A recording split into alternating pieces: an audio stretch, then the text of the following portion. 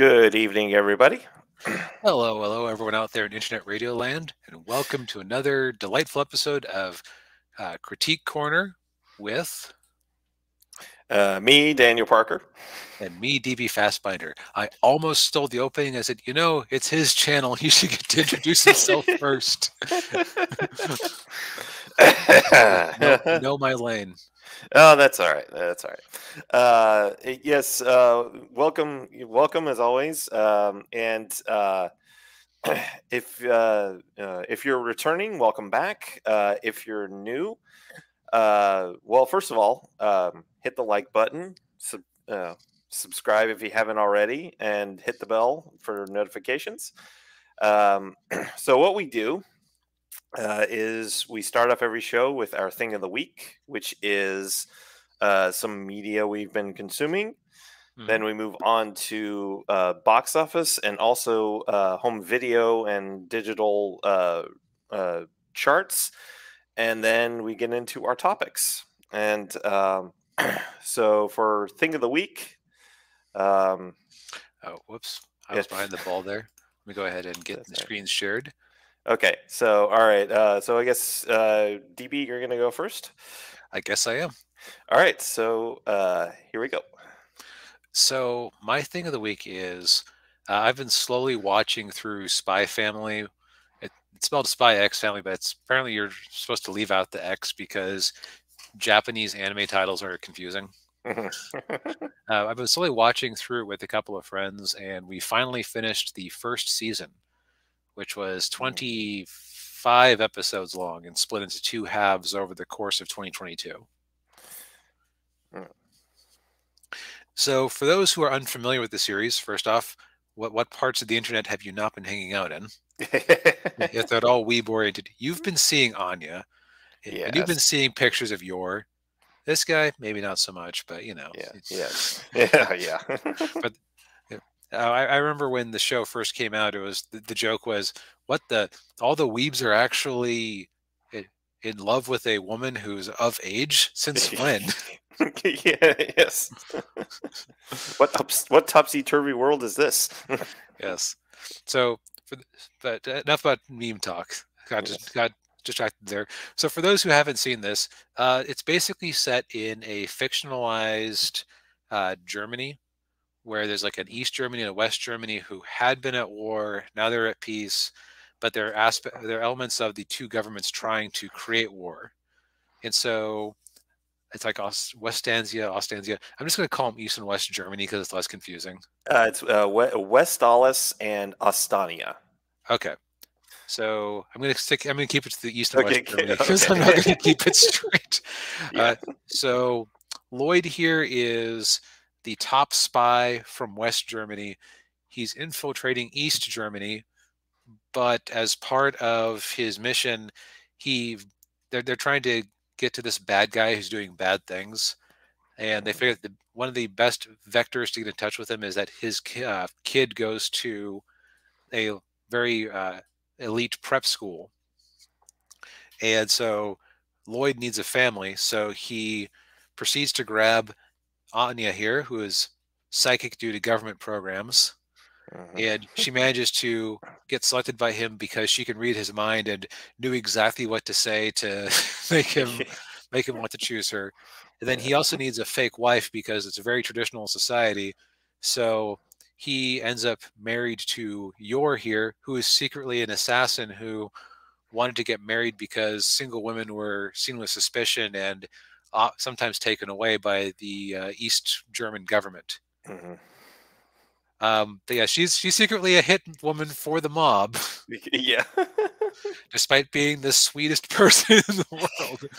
Because and the reason this possibly works out is that she thinks she's the good guy. Now, and so here, I think that my review of it as an anime is that it has its perks, but especially in the second half of the first season, it's better as a manga. Because what struck me, and this is something that my friends and I started noticing, is that the series is it feels like there should be more urgency than there actually is. Yeah. Yeah, I noticed that too when I was watching the show. I'm like the first half of it I thought was really good, really well done, but then then you get to the second half and it kind of like the story seems to grind to a halt because they're doing all these slice of life type stuff. Yes, wacky slice of life scenarios. Yeah. So, and when you're reading the manga, that doesn't really bother you as much because you're just you're reading through it, you're blitzing through it at your own pace. Because I don't know about you, but like if I get unless it has like a lot of text in it, I can blast through most manga volumes in between 30 to 60 minutes, depending. Yeah. So you read through multiple stories, you have yourself a good half hour, and you're satisfied. But when you're watching it in animated format, two of the they were typically doing a lot of half episodes to cover some of these little incidents. Yeah. So you start noticing, nothing much seems to be happening here. Mm-hmm. And what took you like 5 minutes to read is taking 12 minutes to play out. And I think that's a frequent problem with slice of life anime that come from a manga, is that the pacing between a comic and a show is very different. Mm-hmm. Because comic you can actually don't have one just sitting right here. A comic you can flip through, you can go back a page if you missed something, you can something like this. Yeah, you can if a part seems boring, you can skip over it and get to the good stuff. Yeah. But you're controlling the pace at which you read it. Where if you're watching a show, you're at the mercy of the pace of the thing. It's why so many JRPGs anymore have a skip text button where you just cut off what they're saying. Like playing through Persona 5, I can't tell you how many times like I almost never bother to actually hear the whole line because like, okay, read it. It's like on. Hey, we need to click. Yeah. You don't have that option when you're watching an anime. Yeah. Now that's kind of the negatives of it. If you just accept that the story isn't really going to progress this season, like it's going to, the high point of the season, I think, is the mission where they get the dog. Yeah. And that also ended weird because that was the season cliffhanger, but then they had an adapted story from the end of the first, like one of the early manga volumes about them going to the aquarium and getting and seeing penguins. Right. Yeah. And which is a good story. Like it's a funny little story, but it's so weird to have it there because unless you knew the context that it was a bonus manga chapter. Like I thankfully I had read the series because my friends were kind of confused by that. Like, wait, what happened to the dog and the bomb plot and everything else? Like, why are we at the aquarium now? Yeah. I'll also say that it's kind of appropriate that the second half of the season has an opening song that is much more laid back and honestly less good than the first one. Because it fits the tone. Now, I don't want to crap too much on this series because it is good. I'll say that the animation is usually good. They've managed to adapt a lot of great scenes from the manga pitch perfectly. Yeah. That there is one scene where Yor uses her superhuman strength to kick a car off the road that they completely botched the execution of compared to the comic. Unfortunately. Yeah. Which like what's funny about that was the scene I kept saying, oh man, guys, next episode there's going to be something awesome. I can't wait to show you guys. The hell was that? Yeah. Hey, Ninja Toe, good to see you. Ninja. Also, the animators love animating Yor. Love it. You can tell that she is the waifu of everyone there, and I'm sure there was at least one fist fight over who got to animate certain scenes. Yeah. Yes, everyone loves Yor, even her brother. Yes. What a siscon. Yeah. But overall, I'm glad I watched it through to the end. I think I'm mostly going to continue reading it as a comic because that's its best format. I'm reminded of something your boy Zach said recently, that every character has an ideal format. Yeah, Holy Ninja says it's the only time where they don't have to animate a teenager. Yeah, we were commenting before you got in here that this is the one time when the waifu of the season is of age, unlike say the Dress Up Darling girl. Yeah. But I would say that what I can also say is that I would say read the manga, watch the anime, and if an episode isn't appealing to you, skip the second half of it or skip to the next, because there's only a very small slice that are actually plot important. Yeah. Yeah, I've of course I watched the anime and as as I was no, I've already mentioned, but or as it was probably evident, but and I've read some of the manga, but I need to go back to the manga. I think I've only read like the first 3 volumes. Okay, so but, the anime has outpaced you a little bit then. Okay, I want to say it gets like 4 or 5 in. Okay. Yor finally really gets her own story in volume 8. She gets a real mission, and that one's pretty exciting. That's some crazy action there. So that one, if and when that season 2 comes out, I might just skip to those episodes. Yeah, because she needs more to do than bring Anya her gym clothes, which Anya didn't need her gym clothes that day. Womp womp. Yeah. Yeah.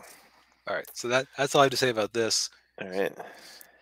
Meanwhile, you went to media from that other island that makes a lot of media. Yes.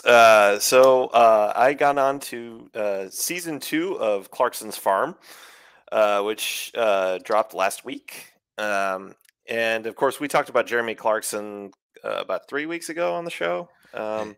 He got canceled, and it's kind of hard to disagree with people not wanting to work with him. Yeah, and I'll probably put a card on the replay of this video for that video. But so you know what we're talking about, what we mean. But anyway, so season 2 dropped, and if you didn't watch season 1, I'll give like a brief recap. So Jeremy Clarkson, former host of Top Gear and the Grand Tour, which is also on Amazon. He has a farm up in northern England, up in the area called the Cotswolds, and I'm trying to remember. I think what he said was 1,000 acres, 1,000-acre farm. That sounds about right. Yeah, and so the guy who ran it before retired, and so he decided he was going to run the farm himself. And so the first season is basically him trying to run this farm, and most of the time it's going horribly wrong. I remember he bought a tractor without checking to see what kind of hitch it had. Yes, yeah, that was the first episode. It was a Lamborghini, by the way, a Lamborghini tractor. That's why he bought it, because it's a Lamborghini. But anyway, so he tries to do all this different. So one of the things he did was he tried sheep farming and lambing, which he kind of enjoyed a little bit, but it wasn't very cost effective. So he couldn't. So he had to move on from that, and there were a bunch of. I mean, he has his hat in like a bunch of stuff, and of course, when you look at the image here, so you got Clarkson in the middle. Over on the left, you've got that's his girlfriend Lisa, who's Irish. And then the guy on the far left, that's Charlie, or as Jeremy calls him, cheerful Charlie, quote unquote, because he's kind of like this. He's kind of like an advisor for him, but he's the guy who always tells Clarkson, like, if Clarkson wants to do something, Charlie is there to kind of tell him, you might not want to do that. That's not a very good idea. He's the one who kind of like pulls him back. And then on the right, you've got that's Caleb. He's the young farmhand, and he is a country boy through and through. I mean, he's never left this little area of England, or he only left it one before the first season. He only left it once for a school trip. He went to London, and he didn't get off the bus because he was so scared. and then in the first season, Clarkson sends him into London to sell wasabi. Oh. So he's driving his pickup truck around London. He's just like, oh God. But then the guy on the far right, that's Gerald, and he's Clarkson's head of security. He's the guy who like puts up the fences and everything, and he has this, and the proud owner of a mullet. Yes, proud owner of a mullet, and he has the thickest Northern English accent you will ever hear. He's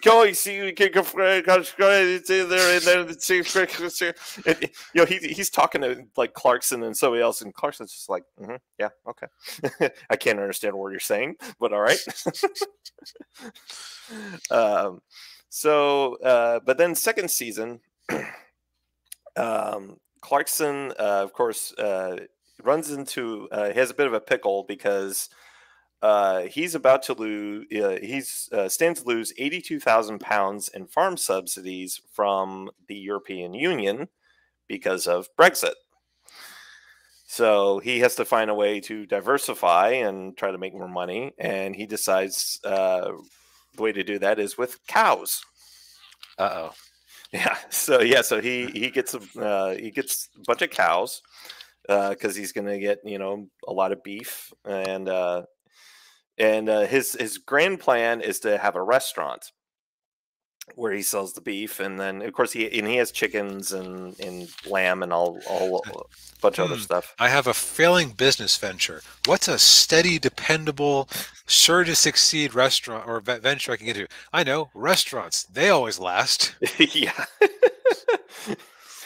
Yeah. Yeah. I thought the same thing when he said that. I went, "Oh God, that's a bad idea." So that's the whole arc of the season, is him trying to get this restaurant going. And at first, he decides he's going to turn the lambing barn, which is actually next to his farm shop. That was in the first season, as he starts up a farm shop, and then he's going to turn the lambing barn into the restaurant. Well, most of the difficulties the majority of the difficulties he ran into was with the town council of the town where his farm is, because they don't like him very much. Yeah, what was it? Something he said repeatedly? Well, something he said and something he has done, and things he's done too. There is in the Grand Tour, he makes a bet with James May and Richard Hammond that if this one car isn't the fastest car on this track, they could demolish his house. And sure enough, that's what happened. And so Richard Hammond and James May, not only they didn't demolish the house, they blew it up. So that was in the first season. We're like, well, he blew his house up, and but yeah, so he does everything, fights tooth and nail to do it, and of course they won't let him do it, and finally he mild spoiler alert, he has this other like old barn that's on his property, and there's like a little rule that said that if a building's been on your land for more than 10 years, that you've owned for more than 10, if it's been there for more than 10 years, you could do whatever you want with it. So he just says, okay, well, I'll just turn that into a restaurant. And of course, in the last episode when they're opening it up, it's just pandemonium where Clarkson says, hey, yeah, it was funny as he said, I really didn't want this to be like one of those reality shows where on opening day all these things go wrong, but everything went wrong. Sounds like they need to get the what's his name in there to Hell's Kitchen guy. Yeah, Gordon Ramsay. Yeah. Yeah, I thought that too. I'm like, oh, I wonder if Clarkson's gonna call up Gordon Ramsay for help. There'd be an explosive crossover. Oh yeah. But I mean, it's what I actually liked is that it's not a carbon copy of the first season. Mm-hmm. I mean, they actually do some different things, and there's some more interactions, between all the different characters, quote unquote, for the show, and it's still really fun. It's fun to watch, and it's fun to see Clarkson just being Clarkson and doing Jeremy Clarkson things. Clarkson it up. Yes. So, I mean, and what's good about this show too is you don't have to know anything about farming to enjoy it. Because Jeremy certainly doesn't. No, Jeremy doesn't. But yeah, I mean, if you got Amazon Prime, give it a look. You know, first 2 seasons are up. So. Yep. So. Yeah. On to the box office. Yes. This will be a shorter analysis than we often do because, boy, this week was just dead. Yeah. Nothing got over 10 million. The new Magic Mike's movie came in with 8.3 in its opening weekend, which that is not encouraging. The cowards were too scared to actually list a budget here. Of course. Let's see if I look up on Wikipedia. Wikipedia sometimes has it up. Well, I'm morbidly curious how much they would want to. That's here. So there's The Last Dance. Why did they make another one? The previous one had a budget of 45 million, and its box office was 22.1 million. What? Yeah, why would they do another one? Wait a minute. Is that okay? Was that total never box mind. office? Never mind. I thought it was like the final tease is the is a tagline for this movie. Never mind. Okay. So 45 million. Okay. So it's not a huge bomb yet. My bad. I forgot how many of these movies there were. Yeah. Because I think this is the third one. Yeah. Like, what do you know? DB isn't into series about male strippers. Like who would have guessed? Yeah. Same here. Like yeah. And hey, D Rhino, good to see you. So you know it's a pretty reasonable budget. Yeah. It looks like it's doing a mix of business nationally and internationally. Probably won't do too bad for itself. Like at that rate, we're looking at like actually, it depends on how much they spent to market this thing. Like if they did we'll just be conservative and say because I don't think they had a commercial in the Super Bowl for it. No, I didn't see one. So we'll just do like the traditional 1.5 times budget. Yeah. To get the marketing. 67.5. Ooh, no. 135 million. That's going to have some legs. It doesn't. Yeah. Doesn't even seem to have a front load. Yeah, they're a lot of they're gonna have to get a lot of wine moms to go see that movie. Yeah, and the problem is the wine moms seem to be seeing 80 for Brady, which in its second weekend dropped about a little over 50%, which is not bad for most movies in general. No, that's true. That's pretty good. Especially considering it was Super Bowl weekend. So in theory, the people who'd be interested in seeing a movie about people being 80 for Brady would have been at home watching the Super Bowl anyway. True. Yeah. Yeah, it's basically on track with itself. Yeah. So good for those four. Oh yeah. Let's see here. The only other interesting thing is they have the Titanic 25th anniversary, which I wonder if that's stealing some of the Magic Mike thunder, because I have to imagine that there's some overlap between those two audiences. Probably, yeah. Well, those are two movies you will not catch me going to see in the theater. Titanic maybe just for the last scene, but not Magic Mike. Yeah. Puss in Boots is still rounding out the top 5. Knock at the Cabin kind of tanked. Kind of, yeah. It really tanked. Yeah, more than 60. Yeah, even though they added more theaters. Yeah. Although this is significant because this is only either the first or the second weekend where Avatar wasn't the number 1. Yeah. So it's any hope it had of beating the first one is kind of gone. Unless they do a re-release later in the year. And most of these re-releases aren't really making that much money. Yeah. Still got Python. Yeah, I think we don't have anything new here. As far as new stuff coming out this weekend, we have, of course, Ant-Man and the Wasp and Quantumania, so expect to see a lot of these knocked out. Yeah. We also have the Kaguya-sama Love is War movie coming out, of all things. Yeah. I am not going to be seeing this because my opinion of Kaguya-sama Love is War is that, yeah, Australia. I saw it on, it's not this weekend, it's soon. My opinion of that series is that will they, won't they stories are fine. But when the premise of your will they, won't they story is the two sides actively think that whoever wills first is a pussy.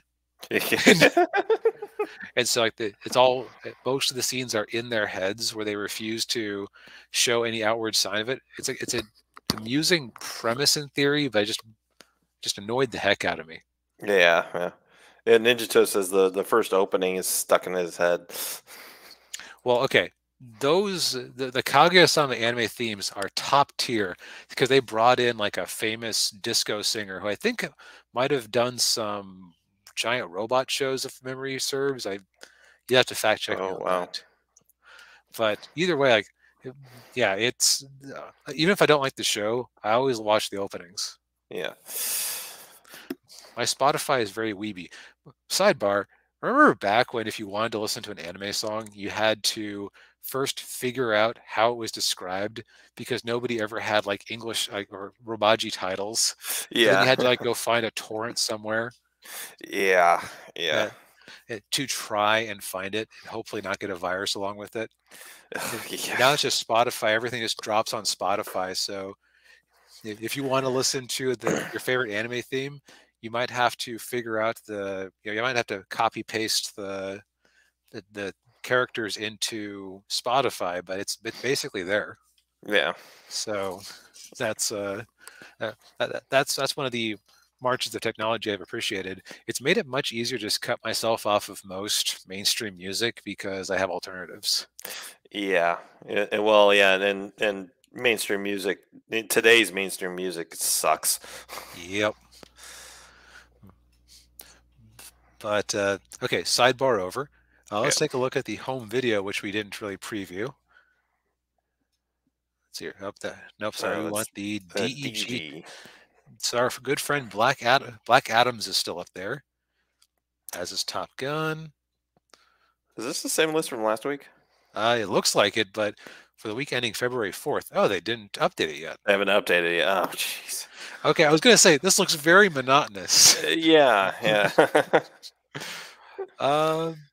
Okay, well. Let's just... yeah, that's where we just were. There we go. Let's see if they've updated on their own site. Maybe they just aren't playing nice with the numbers right now. Doesn't look like it. No, weekend on February 4th. So no. Interesting. Yeah, that is very interesting. Well, since we want to have something, let's see if that weekly Blu-ray chart, November 22nd.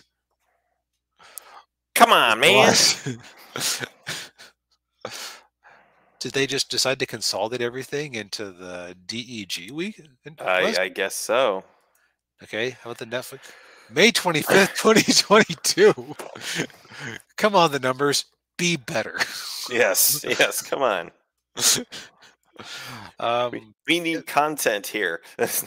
You're not helping. Okay, so clearly they decided to stop with the individual tracking here in November of 2022 and switch over to the DEG. But now the DEG hasn't updated in 2 weeks. So I don't know what to say. I don't know either. I think we can guess, though. Of course, part of the reason that seemed plausible is that there really hasn't been a huge digital release that could have knocked Black Adam out of there. That's true.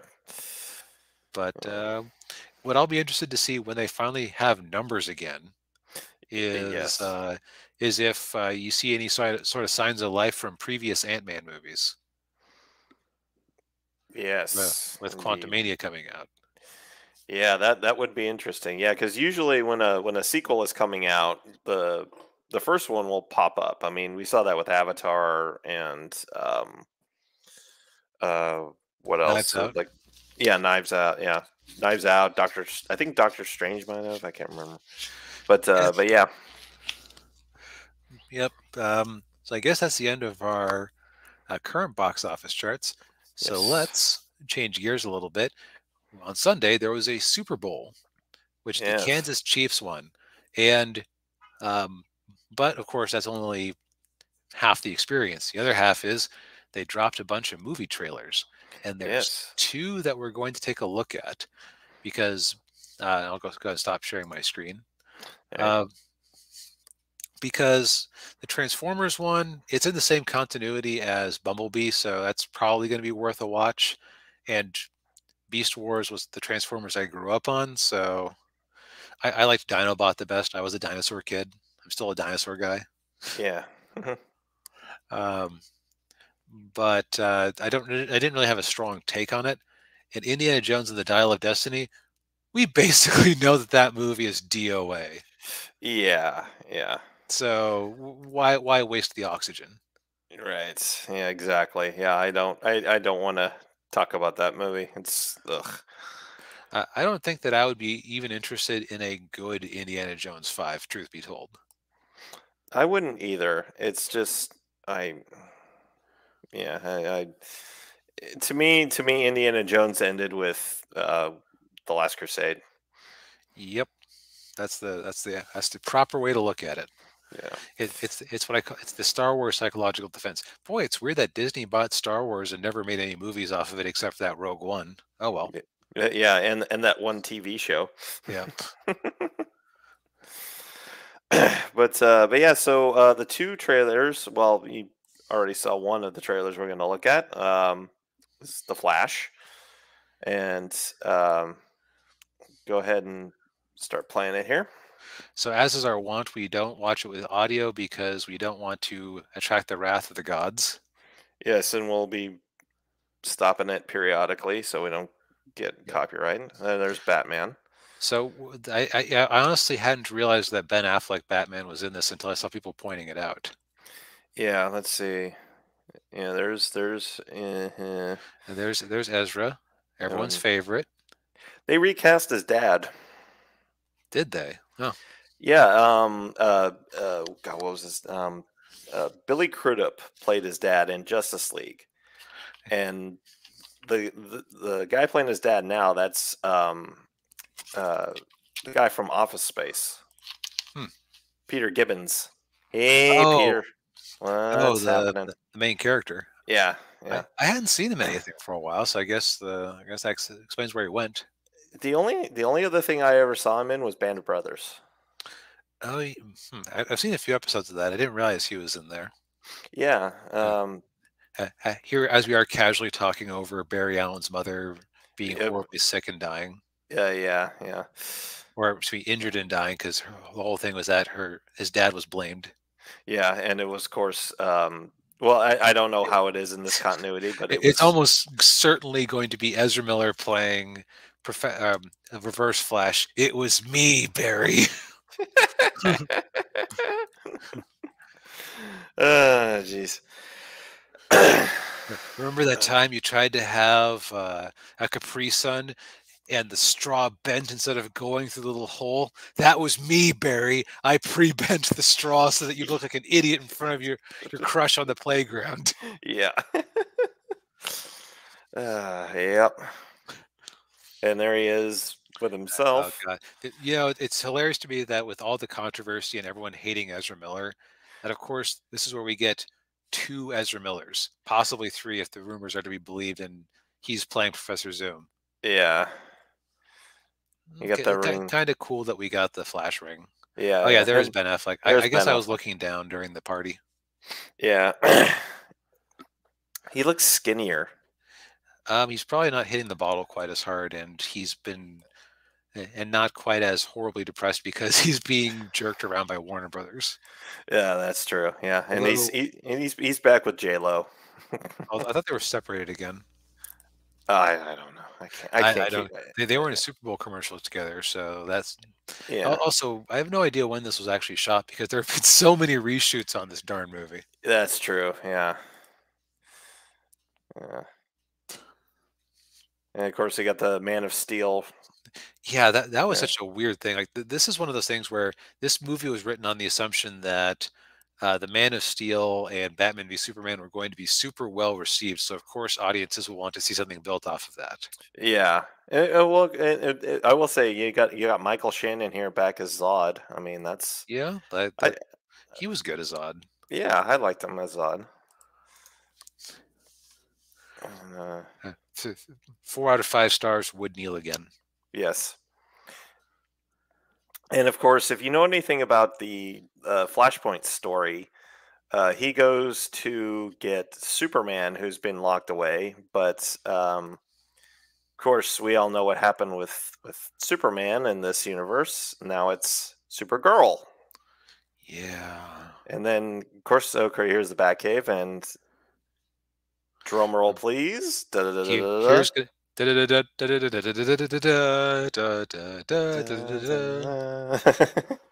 Yep, Michael Keaton Batman has returned. At least we'll get to see him in one thing, even if they canceled the other stuff. Yeah, yeah. He was supposed. They were supposed to do bring him back, weren't they? We're like Batman Well, Beyond, I think. well, there was talk of a Batman Beyond. I don't think that was too far along, and of course, he was going to be in Batgirl, Right. which got And completely erased from history. yes. Um, And he was originally going to be. So it's weird. He was going to be in Aquaman 2, mhm. and then they decided to cut out the references to this movie because they were going to try to keep the Snyderverse going with some of the original actors. They reshot his scenes with uh, Affleck. Yeah. with Batfleck, excuse me. Yeah. And then apparently now they're going the James Gunn route is like forget this nonsense. Yeah. We're just cutting all references to Batman out of this movie. Yeah. And we'll just shove it out there to die. It will not. It will not surprise me if if he isn't front and center with a lot of the marketing on this movie. Oh yeah, because like very few people really like his version of the Flash. People can tolerate his version of the Flash, Yeah. but But nobody a lot of really people really likes it. still. Yeah. Yeah. A lot of people really still. Yeah. People still really liked Michael Keaton's Batman. I mean, Mhm. that's what I grew up on. You know, I'm going to make a weird confession. I've somehow managed to see Batman 3 and 4 from those 90s movies, but I've never actually seen the first two. Really? Right. Well, like when they came out, I was too young and my parents wouldn't let me see it. And just one of those things you just never get around to, right? Yeah. Yeah. Yeah. Here's Supergirl. Whoa. Uh, see, that looks terrible to me. I Yeah, this is that looked awful. after all these reshoots, how do we have that? I don't know. Yeah, and um, I will. Here's what. Oh, yes. Of course, every why does every trailer have to end with a joke? People like jokes, but I don't know, man. I mean, it just yeah, but well, here's the other thing too. It gets me like the actress who plays Supergirl. Like, I don't know if you've seen like just normal pictures of her.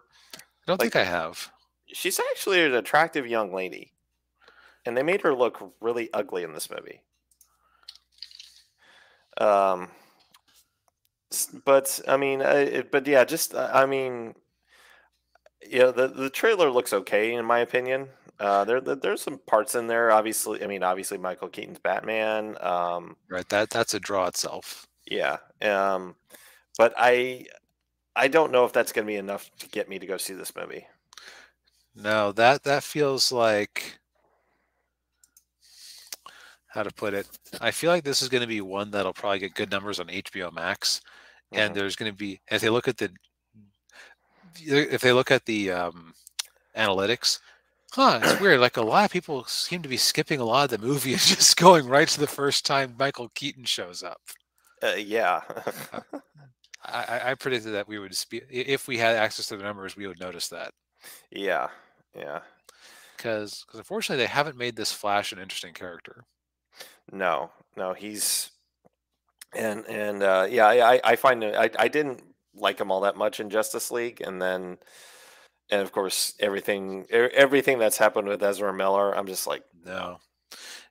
No, both versions of Justice League, he was kind of insufferable, and I think the moment that killed him was that whole stupid brunch joke. It's Yeah. like, okay, so the reason that the shawarma thing in Avengers was kind of funny was because it was I think that's what a lot of people have tried to imitate since then, including Marvel itself. The reason the shawarma thing in Avengers didn't work is that shawarma is or at least was until a billion people heard about it from that movie, a relatively obscure type of food. Yes. It's a relatively obscure type of food, and the context of the conversation was that them in the middle of a harrowing situation doing gallows humor about what they'll do after they get out of the scenario that none of them might survive. Yeah. And then in the end credits, the jump cut to them all just completely exhausted, leaned back, and slowly eating shawarma as they yeah. try to recover from warring with an alien army. Which and that scene was actually added much later.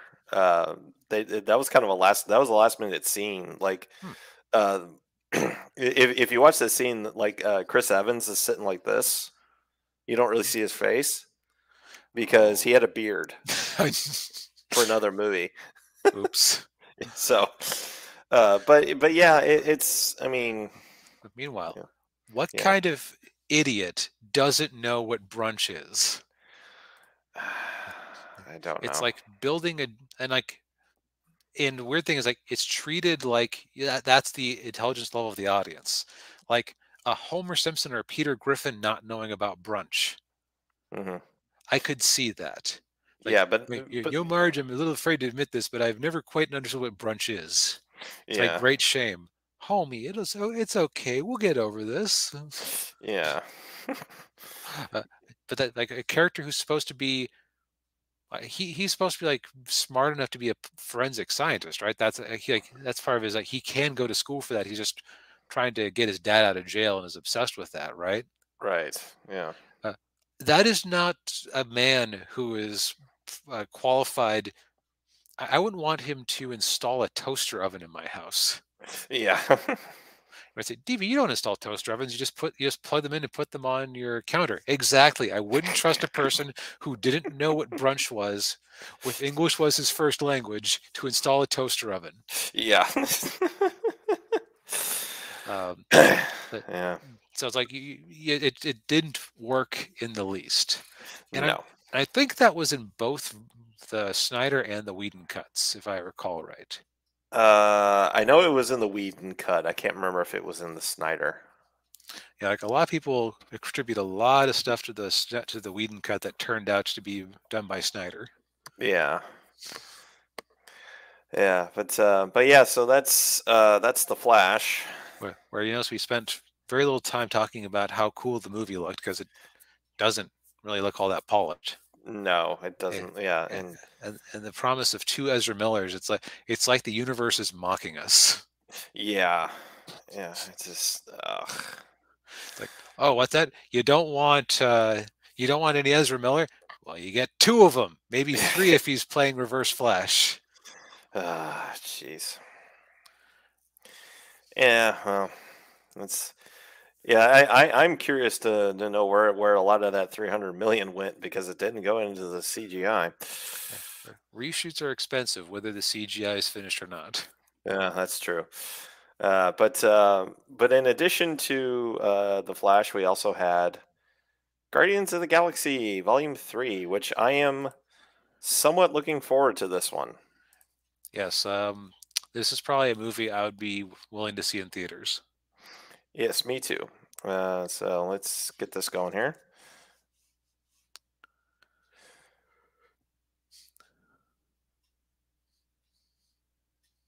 Yeah. Oh, Gamora's back. Okay. Well, this is still fake Gamora.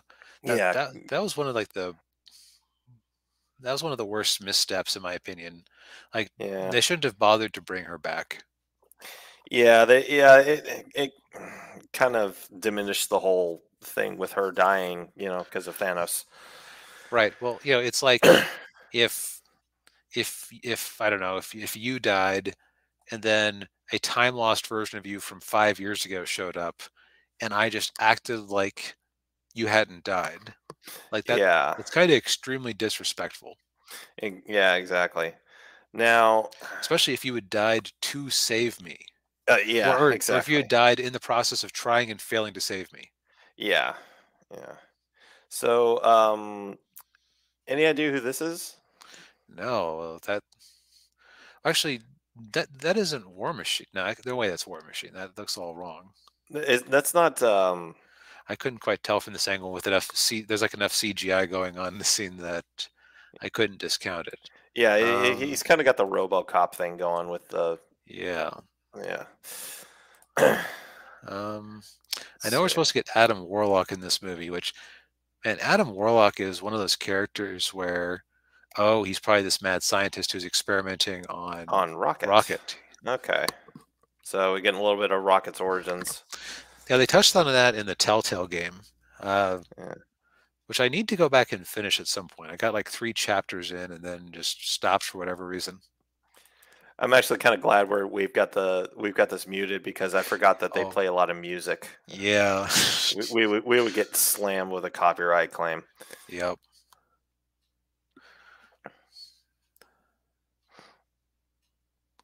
Oh, there's Adam Warlock. Yeah, which Adam Warlock is the most like the only things I've ever read with Adam Warlock really are things where Jim Starlin is writing a Thanos comic and he likes to use him as Jesus to Thanos's Satan all the time. Yeah.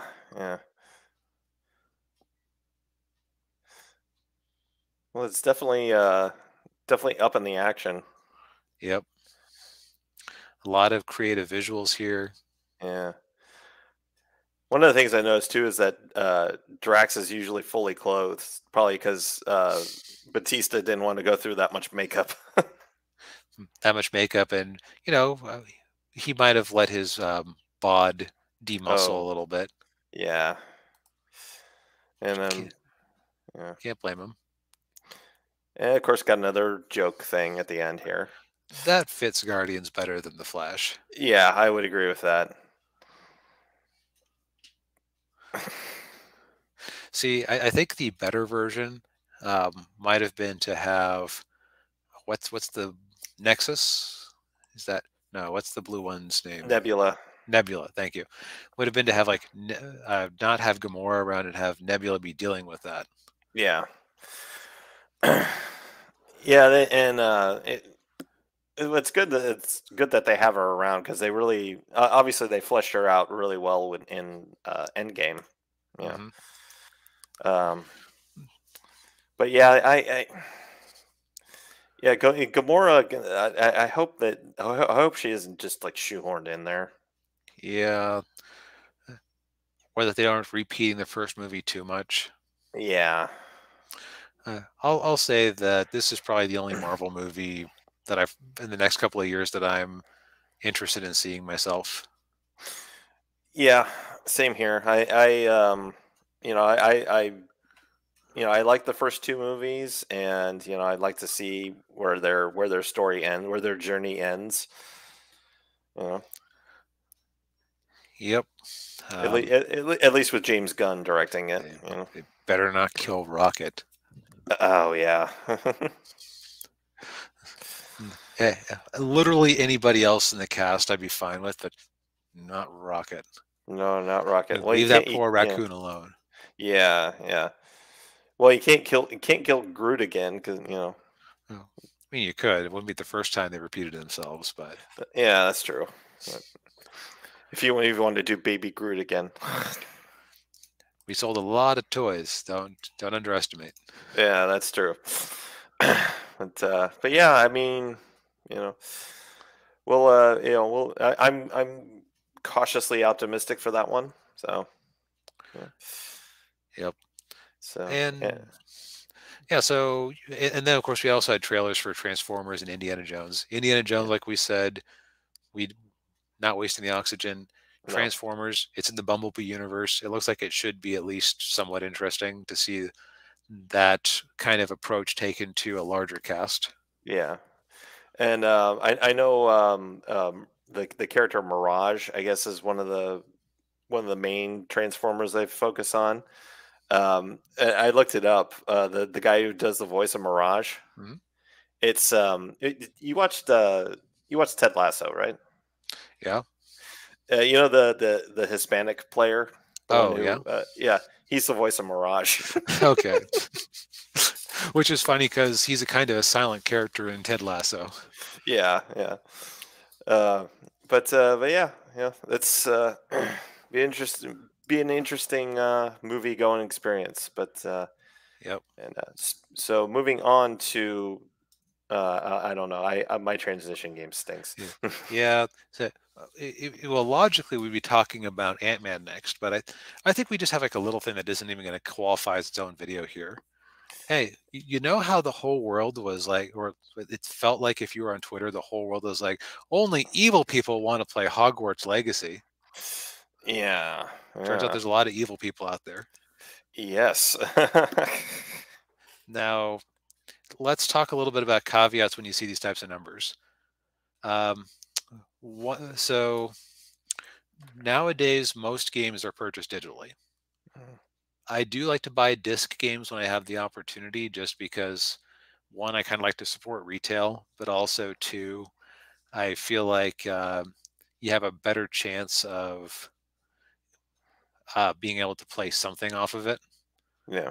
Although I have this sneaking suspicion that the current generation of video games, they're probably going to find a way to eke out ownership for these for a while, because PS4, PS5, Xbox One, Xbox Series, even some 360 games, they're like kind of a continuous service at this point. Yeah. So here's hoping they kind of have figured out that Steam magic. Yes. But when you see numbers like this, the UK reports physical sales. And there's like a more transparent reporting system, but it means that you're getting kind of a skewed look, and it's not going to represent what you see in the US market.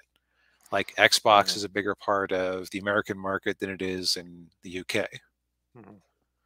But Hogwarts Legacy is right up there at the top for the 11th of February, and also at the top of the Japanese console retail chart, which is interesting because I had sort of had the idea that Harry Potter was a big deal in Japan. I did not realize how big of a deal it was. Yeah, it's pretty popular over there. Yeah. Like like all the VTubers I'm aware of, they all basically, like all the Japanese VTubers basically went and wanted to play Hogwarts. Most of them ended up being Slytherin. Yeah, of course. But a coworker of mine playing this is we're talking about how you can troll and abuse small children. There seems to be no consequences for going full renegade. So you can have whatever fun you like with it.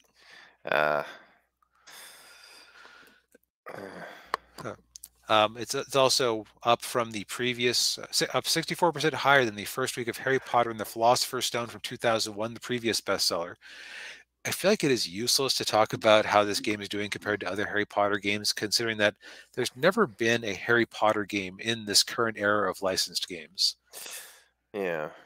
Like when the Harry Potter movies were coming out, we were still in the generation of, oh, a movie's coming out, quick, rush something to market so that confused grandmas who think their kids like the Iron Man get something for their Wii. Yeah, yeah. And Ninja Toe says his last name was a restricted word, so he had to be Jonathan Joestar. Yeah, I guess the timeline works out. You're just learning your Hamon in a different way. Yeah.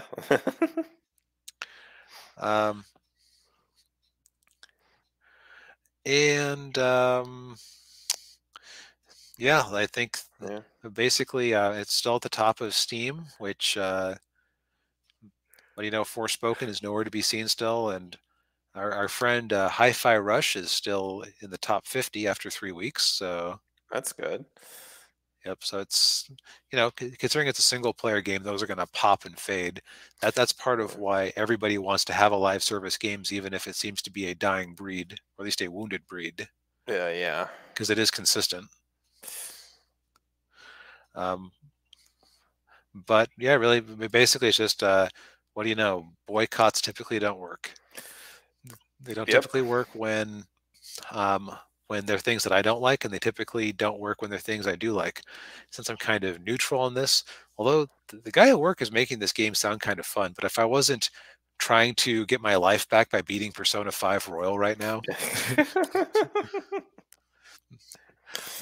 I'm finally getting to hang out with Kasumi more. After they teased her the whole game. Yeah. I got what I wanted. Anyway. Yes. Yeah. Anyway, yeah. Maybe if there's a sale, I'll pick it up. But Yeah. I also I'm reluctant to ascribe much to the boycott. That the people some people have been saying, "Oh, I bought 2 copies just because no one tells you what I can play." I don't think there's too many people actually doing that. Yeah, I don't think so either. Yeah. Holy Ninja is trying to start a Persona 5 fan war here. So Kasumi is best girl. I might go into this more when I finally beat the game. In fact, that could be actually no. Daniel's only played the non-royal version, so he has no context on Kasumi. No, I don't. So the thing about Kasumi is that she is introduced. So she is a character for the royal expansion. She is introduced early on, and they didn't really integrate her into the plot. She just shows up occasionally, and it's just like you're designed to be intrigued by her because she shows up, you have a nice interaction, then she leaves. Yep. At one point, at a critical moment, she offers to join the Phantom Thieves, and it's like, Joker, why are your answers no and other no? Because of course, choice in that game is in dialogue is a lie. Yeah. But she's designed to be intriguing. She's a very sweet girl. She has some interesting things going on. I'll say that one of the strengths of Persona 5 is that I actually had what she was, like what her deal was, spoiled to me because I was looking up something else. And it was intriguing enough that I didn't actually mind that I was spoiled. It's like, okay, I want to see how this plays out. I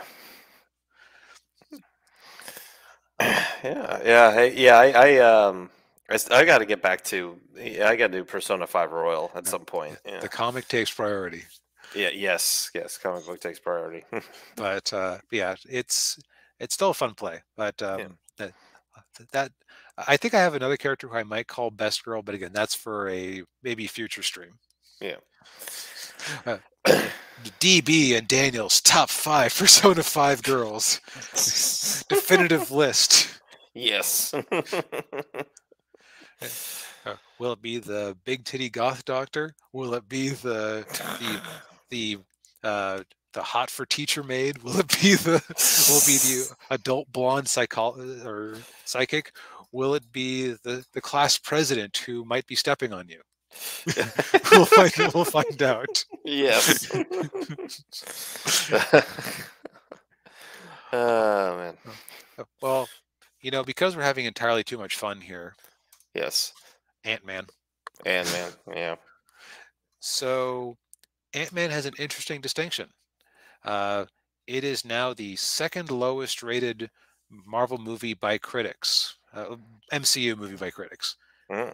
Number 1, of course, is still held by, you can guess it. What movie did everybody agree was awful, critics and fans alike? Eternals. Yep. Okay. Yeah, that movie was horrible. Not even remotely fun. No. This one seems to be what's kind of weird about it, and several people have pointed this out. It's like the critics all got notes. Okay, guys, we can't hide the fact that this isn't a good movie, but you got to talk up Jonathan Majors as King, because we're kind of building him up as a thing. and we kind of need people to be tricked into seeing this movie so they can see Kang. Yeah. And maybe in bonus if we can trick them into watching Loki. Yes, get some more watches on that. Yeah. Oh, jeez. Yeah. Yeah. When I heard that Kang was going to be in this, I thought it didn't make any sense to me because Kang is he's an Avengers level villain like Thanos, Right? and you put him in an Ant-Man movie. After you put him in a Loki movie, and I think he's been defeated both times. Yeah, and I watched Film Threat's review of it. None of them liked it very much, and I can't remember who it was, but one of them said that Kang really isn't much of a threat in this movie. Well, the problem is that you set him up against Ant-Man. Yeah. Which is weird. Okay, so the reviews I've heard haven't really made it sound like a heist movie, which is like the whole fun of Ant-Man. Mm-hmm. Yeah. Yeah. It sounds like it sounds like they're trying to do like a weird CGI Avatar-esque type thing, and it's just yeah. Oh no, an MCU film has broken the critics' love. Anyway, back to the waifu talk. Maybe that's it. Maybe if we're not interested in these movies anymore, we should just every week talk about waifus in a different anime. Yes. That wouldn't be the slightest bit shameful. No, not at all. Top tier of 2022. Number 1, your. But in all sincerity, it seems to me that the way you should have set this up would be to have Kang hiding in plain sight in the present, and maybe have it be like he's tied to this reality with some sort of MacGuffin that Ant-Man has to steal. But like there's a scene where he confronts Ant-Man or Kang confronts Ant-Man, and Kang just pounds him into the ground, and he has to use the Wasp and his daughter to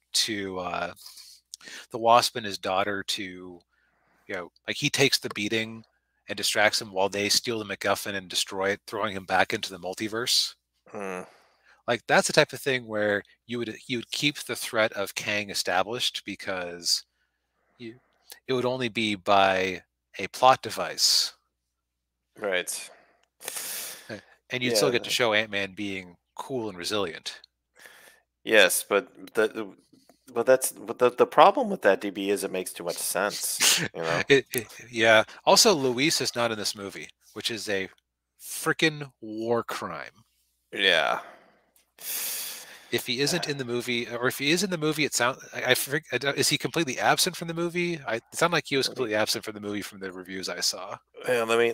Well, I can take a look at the casting list here. Yeah. Anybody who watched the first couple of Ant-Man movies, wasn't Luis great? Like, yeah, he was cool. Yeah. Like, there were so many people who were disappointed that at Avengers Endgame or either Avengers Endgame or Infinity War didn't open up with Luis explaining the story up to that point. Yeah. No, he is not in it. Boo! Boo! Boo! I thought you guys liked diversity. Boo! Yeah. One of the most prominent Hispanic characters who wasn't a fish man, and you cut him out of the movie. Boo! Yeah. Boo! Ah, jeez. We can't have nice things. No. Okay. There goes any credit I was willing to extend this movie. I'm out. Yeah. And Ninja Toast says top tier 23 so far. Corsica. From Hi-Fi Rush. That's a fine choice. Yeah. But I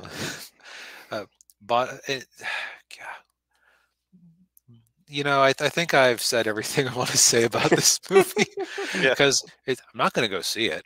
Like the second movie was like, as much as I want to say that Captain Marvel was the worst Marvel movie I've actually bothered to go watch. I have to, in all good conscience, put Ant-Man and the Wasp under it. That was just a dull experience. I wanted to leave the movie theater partway through. It was very dull. Yes. I thought yeah. The only interesting scene in that one was when he was like riding the truck like a skateboard. Yeah. Yeah, and the only reason you need to watch that movie is for the end credit scene. Well, let me ask you this. I'm going to just completely destroy Marvel's whole business model here. Do you actually need to see the end credit scene? Yeah, maybe you could just use context clues when you go see Avengers Infinity War or Endgame to figure out, oh, Ant-Man popped out of the quantum realm. I guess that's where he was the whole time. Yeah, might not be it might not be totally necessary, but it would probably help. Yeah. Although thanks to Disney Plus, you just wait 2 months, fast forward to the movie, see what's in the end credits, because that's what matters. Yeah. Although from what I hear, the end credits on this one isn't that spectacular. Spoiler alert for something I haven't seen. It sounds like it's leading up to another season of Loki.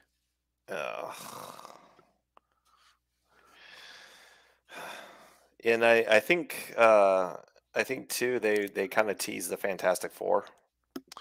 I didn't hear about that, but that is certainly a thing that could happen. Yeah, we don't need a season 2 of Loki. No. At the very least, I hear that Owen Wilson is in it, so it's pointing at Loki. Yeah, and from what I heard, I heard Owen Wilson was Owen Wilson. You know, as he always is. Yes. Well, I don't have anything much more to add either. Yeah, like you, I don't plan on seeing this movie in the theater. I was very mum on it to begin with. I had like maybe a little bit of interest just to see maybe, what it could be, but then the more I hear about it, the more I'm like, okay, yeah, I can skip this one. Yeah. Let's take a little tour here through. I'm not going to actually pull up the audience score, but one of the narratives that you get is that the critics are wrong and the audience score is right. I think there are times when it's a self-selecting thing. Like if you're a critic, you're watching, a wide swath of movies, and you're going to be looking at it on a technical level. You're going to be looking at it on a artistic level. You're going to be, does the plot actually hold together? Is this performance actually convincing, etc.? Yeah. Audiences, ooh, that looks kind of fun. I think I'll go watch that. And so it's actually less kind of critical. Yeah. Also, at this point, we've been seeing viewership in the Marvel movies kind of dipping over the last year. At this point, if you're going, you're probably already someone who's drunk the Marvel Kool-Aid. Oh yeah, yeah, and you're just an unabashed, unapologetic fanboy or fangirl, and you're just gonna consume whatever Marvel Disney puts out. Yep. Which, if that gets you excited, good for you. Yes. The other thing I notice occurs to me is that this movie has not actually dropped in the US yet. So this will be the international ratings. Yeah, because it drops tomorrow here. So or later tonight for like midnight showings. Right. Yeah. So we'll see how things go. We'll check back in on this. Yes. But, it sounds like the projections have been dipping. It may not hit 100 million for the 3-day, which is awful for a movie with a 200+ million budget. Yeah. Because they had to reshoot things to add more pointless Marvel jokes. That's what we need. Worked out so nicely for Forspoken.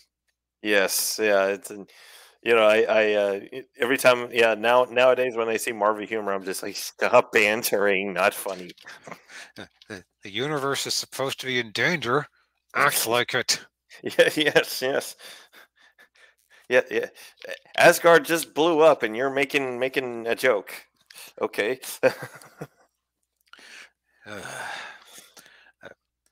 Well, okay, I think that's enough of the Ant-Man. Yeah. 5 minutes of rage on Ant-Man. Yes. We actually have a special bonus topic. Yes, breaking news. Susan Wojcicki, I hope I'm pronouncing that right, is stepping down from YouTube. In a statement to creators earlier today, I sent an email to employees announcing that I'd be stepping back to my role as the head of YouTube to start a new chapter focused on my family, health, and personal projects I'm passionate about. It has been the honor of my career to have a front row to this incredible YouTube community you have built. Front row seat. Your stories of perseverance, creativity, inspiration were a daily source of motivation as I throttled your channels and banned people who disagreed with the official narrative. Oh, I'm sorry, I might have been editorializing there a little bit.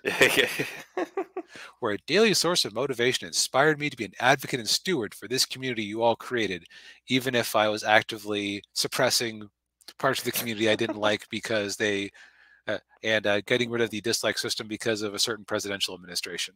Yes.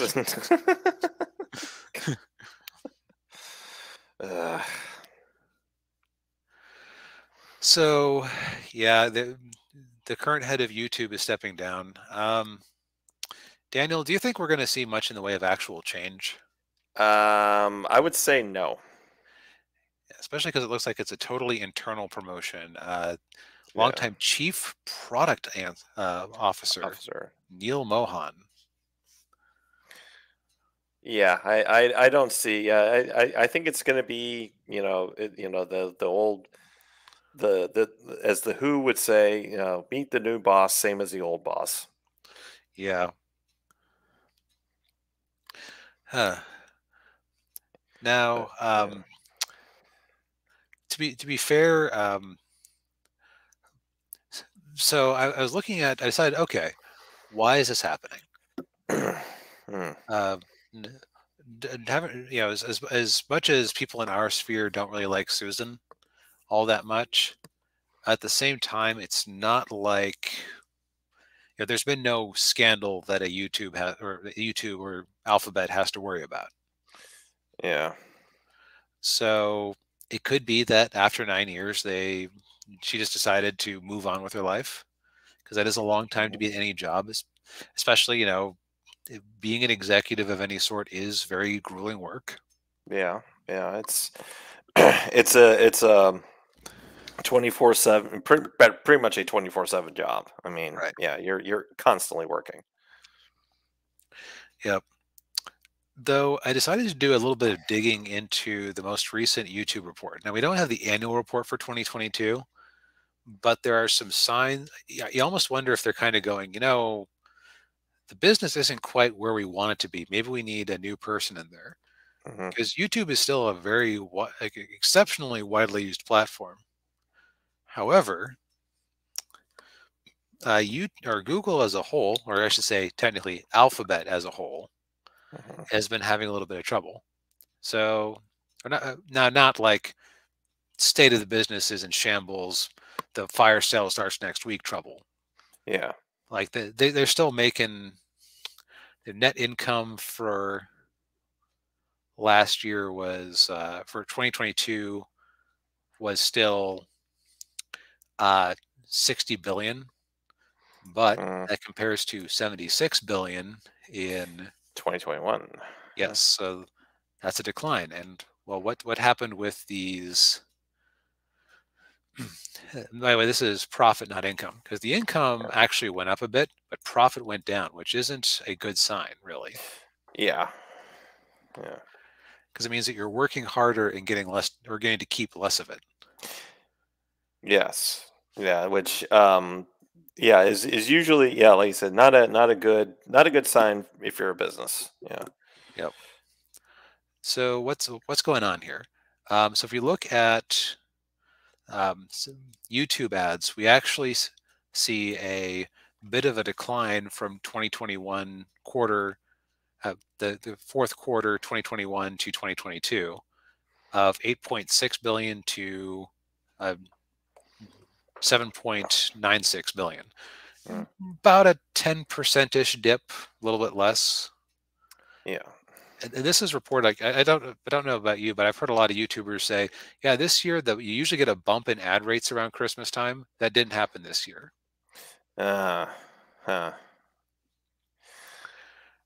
So that's not good. Yeah, that's like that's like not the company's not having holiday parties. Yes, that's exactly.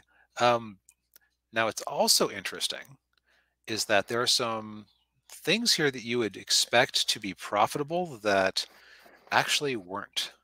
Like Google's cloud services, which is a competitor to Amazon AWS and Microsoft Azure, actually net loss. Now it's less of a net loss than the previous year, but that's like one of those future moonshot businesses, right? That's the cloud is supposed to be a huge source of income. Yeah. As I recall, Discord runs on Google Cloud because every time they have an outage, Discord goes down. Is it Google or It's somebody? Google. It's Google. Okay. As memory serves. Fact check me if I'm wrong. Okay. But let's see here. So YouTube revenue is down. And the thing with YouTube is that it's never been consistently profitable. My understanding is that it usually operates basically at break even. But it's a very expensive service. Like the streaming we're using right now is taking up a fair amount of resources. And since we aren't monetized, people aren't dropping super chats or getting channel memberships. Since we're not monetized, we aren't actually getting any ad revenue. Right. So we're just taking up bandwidth. we're sucking away bandwidth, and the reason they let us do it is because they figure, well, everyone has to start somewhere. So if we let the small channels come in, they can get big.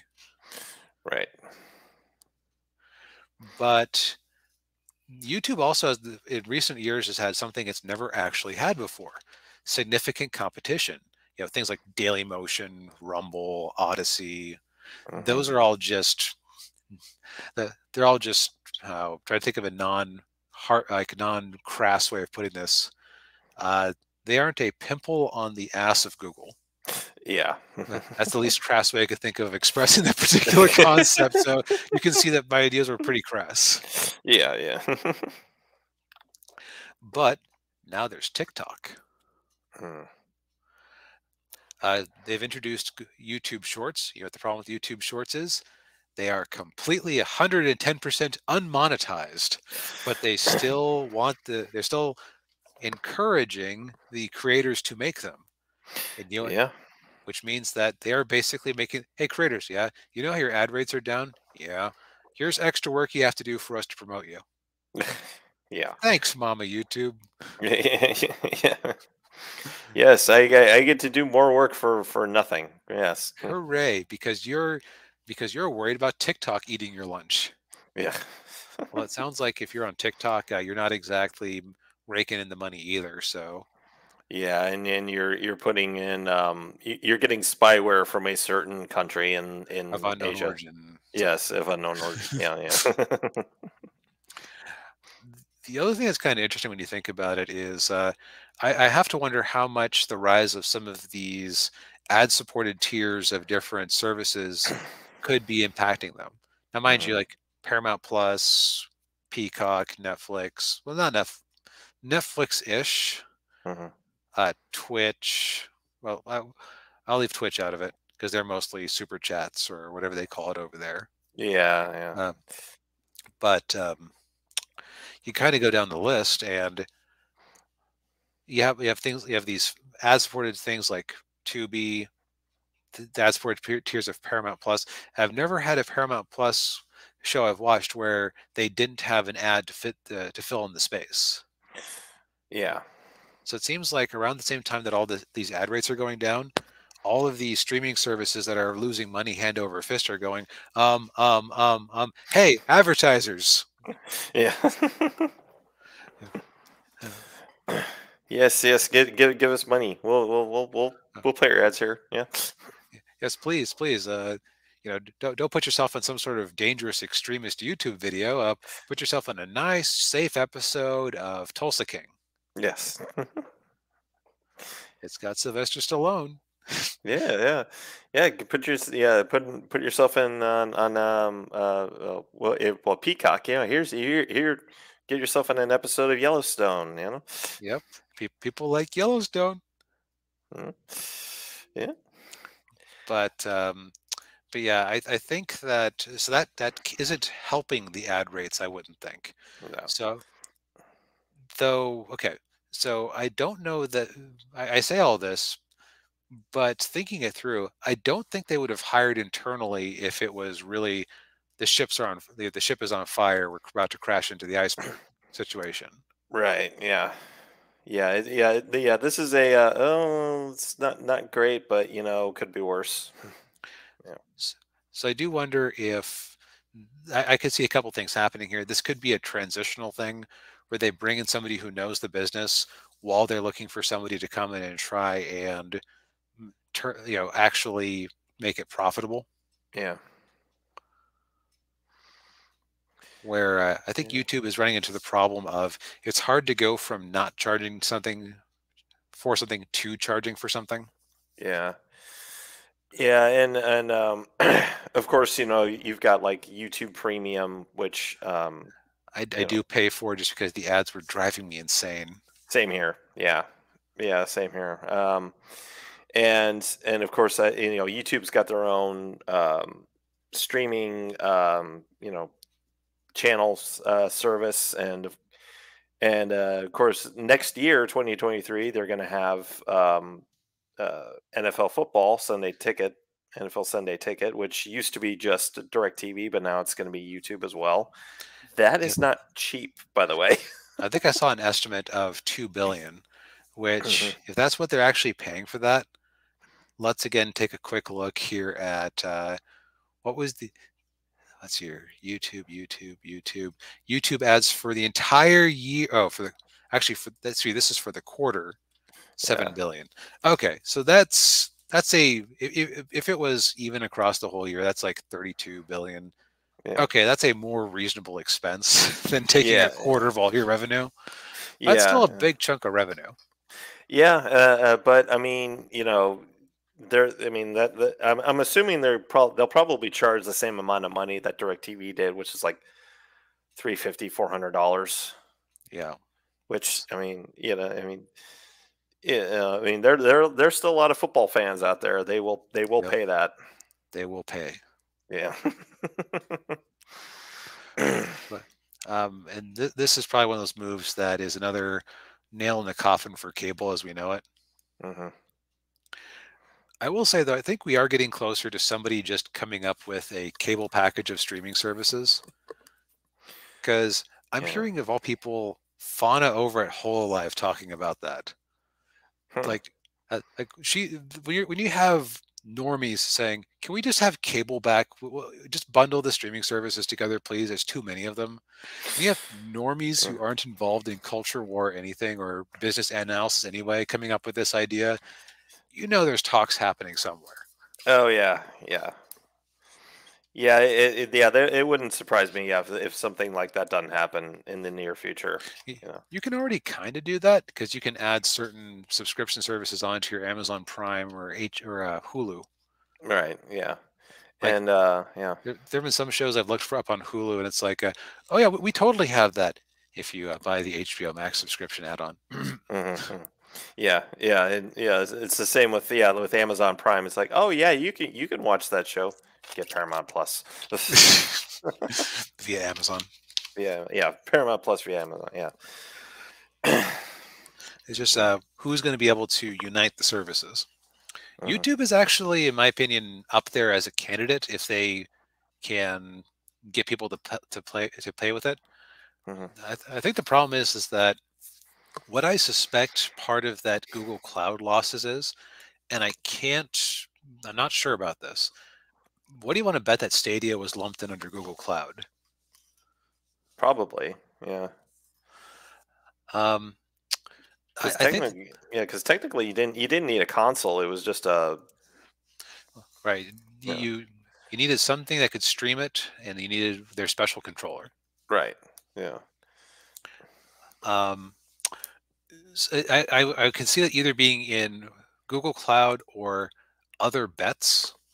Other bets being just a general, like, so that's like a big source of loss. They're like 1.6 billion for the year, but that's because other bets is like future oriented research and development. So that's it's going to be like a Bell Labs thing where you're trying to advance the technology just for the sake of advancing the technology, and yeah. monetization could come later. Mm. But I don't know. Like I feel like Google. This is like a feeling I've had for a while. Like, you think about Amazon, they've got a lot of business segments that they can rely on, right? Oh yeah, yeah, They got the shopping, they got the cloud services, which are profitable, unlike the Google Cloud here. yeah, You've got Kindle. Prime is a money pit because of all the shipping and TV shows they buy with it. yeah. I actually opted out because I said, 120 I was willing to pay, but 140 when when you raised the price, you sent me an email saying, so we can keep making great shows like Rings of Power. It's like, you know what? I let it run out, and but but they've got Whole Foods and other Hmm. grocery services. They basically sell a little bit of everything. Oh yeah. Amazon is a well-diversified company. Hmm. Microsoft, Windows, Office, cloud is the big one these days, Xbox, um, and a lot of apps and services you don't realize are Microsoft necessarily. Mm. Like they've got like that corporate stickiness. Like, a company is not likely to suddenly cancel their Office 365 subscription because they're gonna if they do switch over to Google Docs isn't free if you're a business, and you're gonna have like a lot of transitional costs. People are gonna have to learn how to do things again. You might have to change some of your documents to be more compatible. So it's just Yeah. yeah. Google, if you look at most of their stuff, it's either it's money wasting things like Google Nest or the Google equivalent of Alexa. Like, Hmm. those services burn money, like we've talked Yeah. about before. Um, I can't imagine that the Pixel phones are a huge money winner for them because they're selling them at a really reasonable price, which means that they aren't making much margin on it. Mm. Like realistically. Yeah. They got the app stores and they got the Google Play App Store. They got Chromebooks, but Chromebooks, again, that's an operating system they're basically giving away for free because it's all designed to funnel into Google search to feed Google AdSense. Yeah. And mind you, like, this is that's a 42 billion versus 43 billion. That's an amount of money that is bigger than most countries in a single quarter. Yeah. Most countries' GDP, I should say. Yeah. But we're still looking at a decline year over year during the busiest season of the year in theory. Hmm. So I have this sneaking suspicion that while Google has an obscene amount of money, I don't think they're going to be willing to burn it quite as much as they've been up till now. Because if the search starts to falter, then what else do they have? They have bet all the chickens on the search farm. Yeah. It's it's yeah, that's the thing we were talking about before is like most people like they use Google just because it's there. Yep, Yeah. it's the default. Yeah. They don't think about trying DuckDuckGo, Bing, whatever. I think Brave uses DuckDuckGo. The browser uses DuckDuckGo. Nobody uses Yahoo search because it's either Google or Bing searches, just with an extra step, Yeah. depending on who they're licensed with right now. Yes. So if you and I think that's also why they're scared the heck out of TikTok, because that's a service they don't control. Right. It's Man. like, okay, we're burning money on YouTube and like barely breaking even to run this huge website. I think part of the logic has always been that, well, it increases our knowledge of people, so we can, on other websites, we can sell things to them better with Google AdSense. But if YouTube starts to slip, I think TikTok might already be a bigger website than YouTube on net. Yeah, probably. Yeah. I think I've heard that. It wouldn't surprise me. Yeah. So I guess what it basically is that I think we might actually start seeing some changes at YouTube. I don't think they're going to be for the positive, but I can kind of see on a macro level why, again, like most people always say, DB, you're smoking something. 42 billion revenue on Google search in a quarter. That is not a company in decline. It's $1 billion. It's $500 million less than last year. Yeah. Companies like to keep making more money, not less money. Yes. That's probably also why we saw Stadia cold unexpectedly, with developers not being aware of it, because like Mr. Google has more money than he knows what to do with, but Mr. Google also knows that he doesn't like to burn money. Yeah. With no return. Exactly. Yeah. But that's enough. That's enough of DB's unhinged rants about tech. Okay. Wait, well, nothing wrong with your unhinged rants about tech, because tech is very important. Yes. Actually, you know what? I think they're pretty hinged rants. Yes. Yeah. Hinged rants would be a good name for a channel, actually. Yes. Yes. I wonder if it already exists. Let's find out. Well, while DB is doing that, thank you everybody for tuning in. We appreciate it as always. Of course, hit that like button. Subscribe to the channel if you haven't already. Hit the bell for notifications. And is there a channel? There's not a channel called Hinged Rants. Get it? I saw somebody, Comics with Drew, made a video called Barely Hinged Rant, but ooh, that's different. Get it. Gotta get it. Yeah. Okay. Making a note. All right. Yes. Okay. Once again, thank you all for coming in, and we will see you next week. Good night, everybody. Thanks for joining us.